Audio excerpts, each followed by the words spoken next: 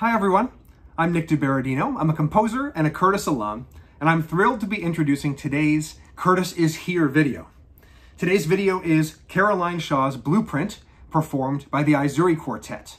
The Aizuri Quartet were in residence at Curtis from 2014 to 2016, and since then they've gone on to tour the world extensively and pick up several major prizes at international competitions. Caroline Shaw is the youngest ever winner of the Pulitzer-Prize for music composition.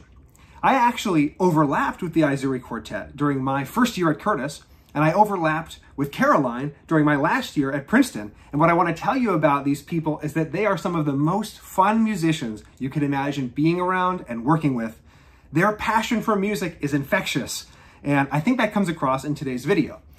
So today's video is of Caroline's Blueprint, which she wrote for the Aizuri Quartet, and it's on their debut album called Blueprinting.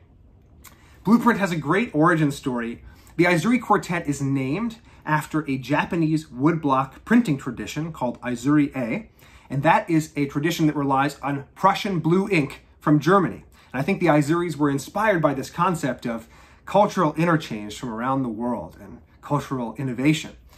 Caroline, in homage, named her piece Blueprint, like the blueprints in the Japanese tradition, but she also uses a blueprint musically that comes, like that Prussian blue ink, from Germany. She uses Beethoven, specifically his Opus 18 No. 6 Quartet, as a kind of launching point for her piece. And my advice is listen to this piece all the way through. It's about 7 minutes long. You'll hear wafts of the Beethoven all over the place, but also lots of sudden surprises and right-angle turns into music that's much more contemporary. So Caroline sets up this great, fun, joyous conversation between the musical past and the musical present.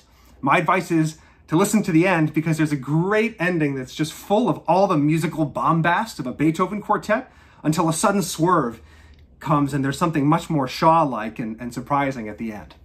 So that video is going to be posted right here today at noon. I hope you tune in. Thank you for listening.